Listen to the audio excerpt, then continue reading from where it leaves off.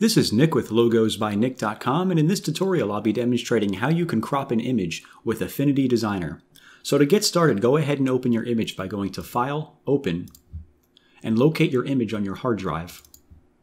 And once you've opened your image, go ahead and grab the Vector Crop tool, which is located over here in the toolbar.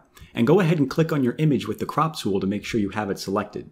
And when you have your image selected, you should notice these little handles in the corners and on the sides and top and bottom as well. You could take these corners and drag them in like that to adjust the crop of your image, as you see me doing here.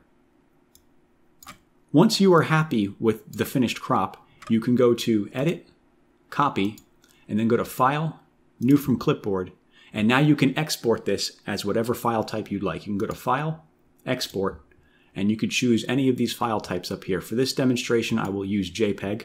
I'll click Export, and I'm going to export this as image cropped.